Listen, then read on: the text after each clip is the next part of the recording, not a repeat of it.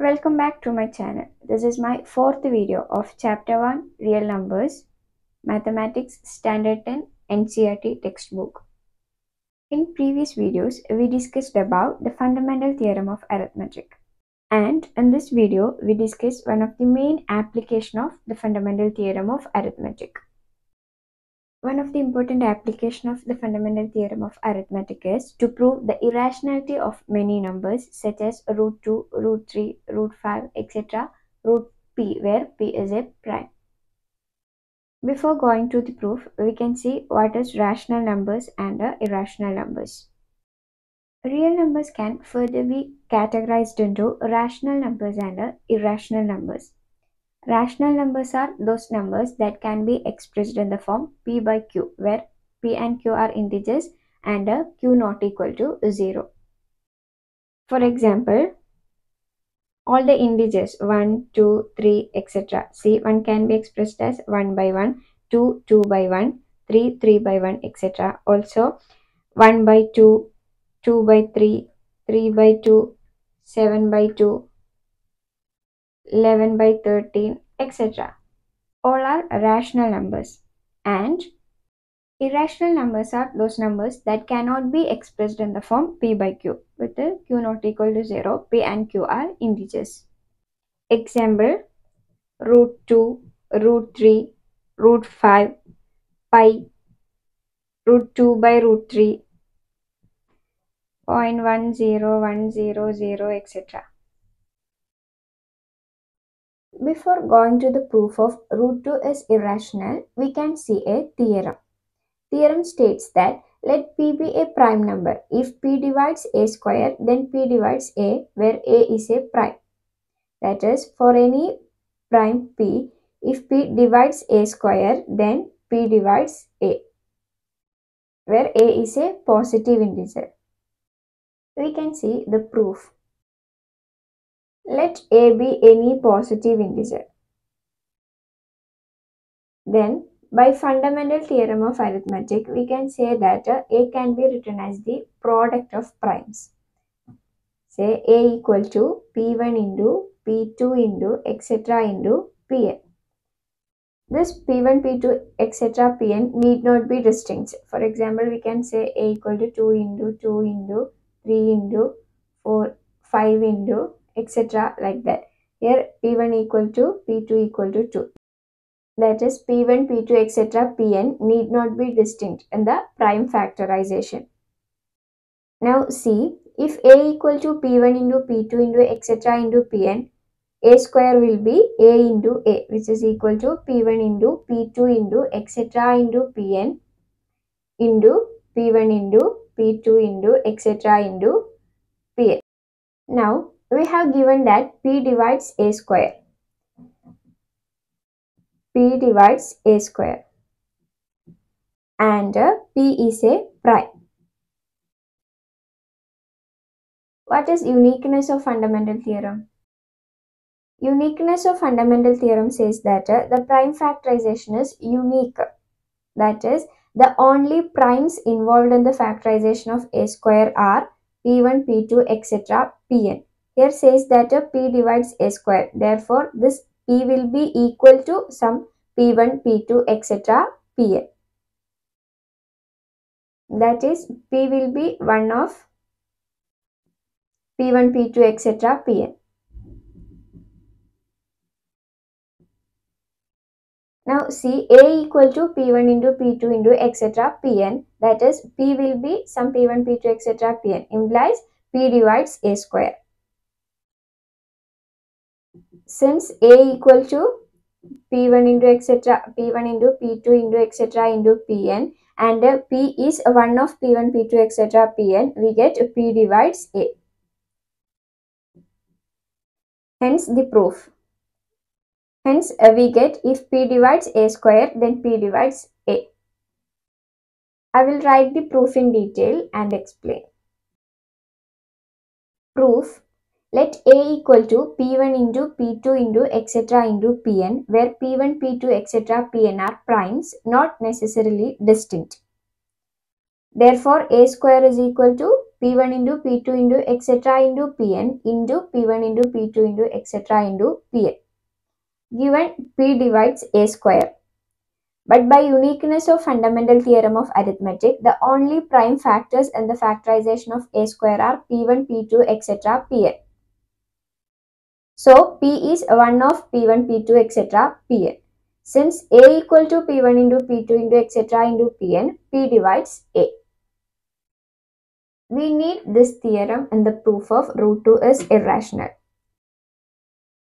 If P is a prime number and P divides A square, then P divides A. Theorem root 2 is irrational. What is irrational? Irrational numbers are numbers that cannot be expressed in the form P by Q, where P and Q are integers, Q not equal to 0. To prove root 2 is irrational, first we are assuming the contrary.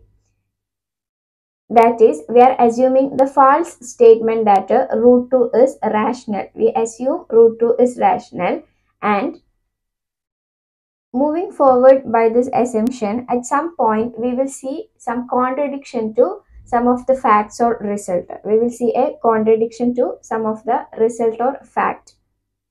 Then we can conclude that contradiction was due to our false assumption, and hence root 2 is irrational.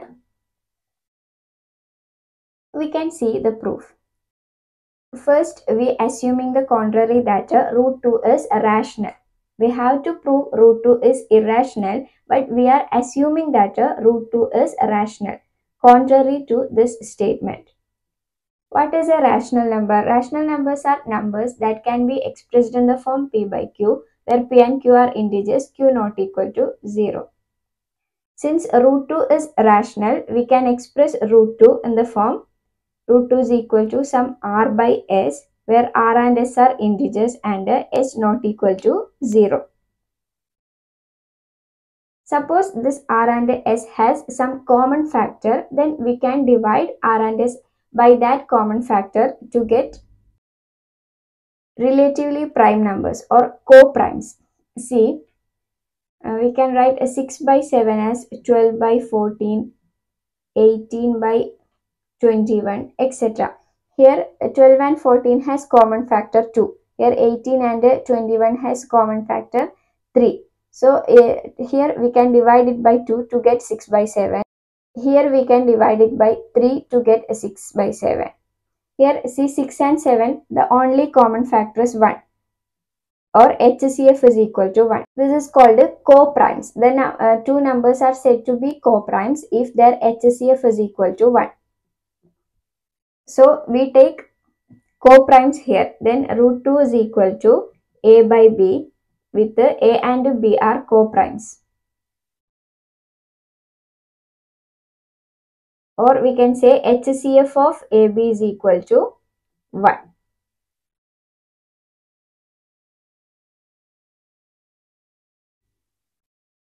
Okay, note this. Now, by taking B to the side, we get B into root 2 is equal to A. Squaring on both sides, we get B square into root 2 square is equal to 2 into B square. 2 into B square is equal to A square. That is, A square is equal to 2 into B square. Or we can say 2 divides A square. A square is written as product of 2 and some other number. Therefore, 2 divides A square. See, 2 is a prime and 2 divides A square. What was the previous theorem? If P is a prime and P divides A square, then P divides A. Therefore, by previous theorem, we can say that 2 divides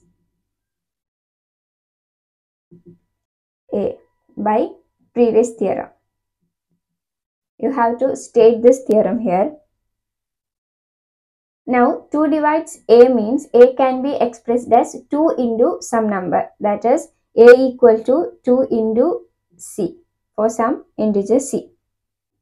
We can substitute this A in this equation. Then it will become, then 2B square is equal to Instead of a, we can write 2c. 2c the whole square is equal to 4c square. Here 2 is a common. We can divide it by 2. So implies b square is equal to 2c square. Again we get b square is equal to 2c square. That is 2 divides b square.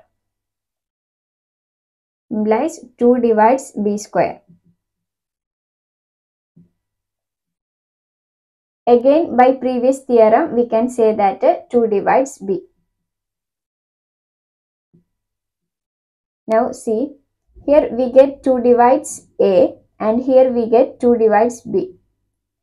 That is 2 divides both a and b, or 2 is a common factor of a and b. But what was a and b? A and b are co-primes. That is the only common factor is 1. Hence we get a contradiction. This contradiction is due to our false assumption. Hence our assumption was wrong. Therefore root 2 is irrational. We can see the proof in detail. Proof. Let us assume to the contrary that root 2 is rational. If root 2 is rational, we can express it in the form r by s. See, so we can find integers r and s with the s not equal to 0 such that root 2 is equal to r by s. Suppose r and s have a common factor other than 1. Then we can divide by the common factor to get root 2 is equal to a by b, where a and b are co-primes or relatively primes, or HCF is equal to 1. HCF of a and b is equal to 1. Root 2 equal to a by b. Taking b to the side, we get b into root 2 is equal to a. Now squaring on both sides, we get b square into root 2 square is 2. And rearranging, we get 2b square is equal to a square.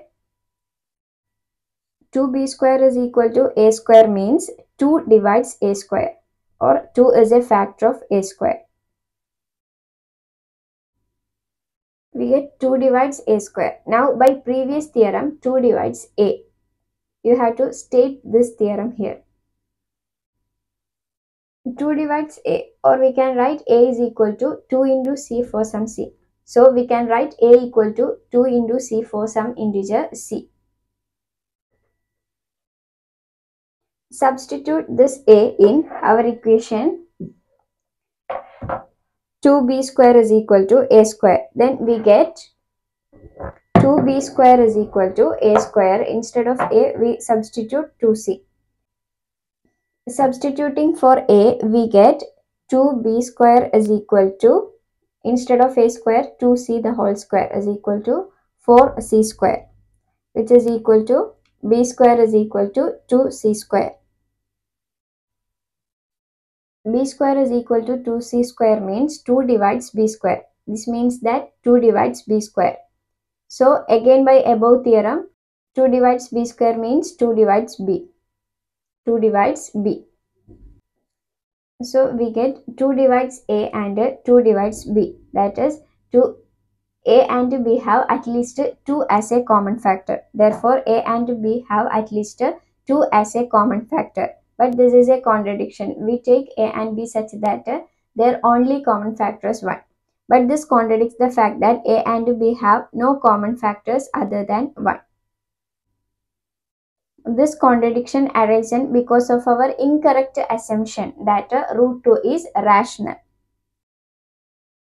So we conclude that root 2 is irrational. So we conclude that root 2 is irrational. Hence the proof. Similarly, we can prove root 3, root 5, etc. are irrational. We can discuss the proof for irrationality of root 3 and root 5 in the next video. We can also discuss some more examples and exercises. Thank you for watching. Stay tuned for more videos. Thank you.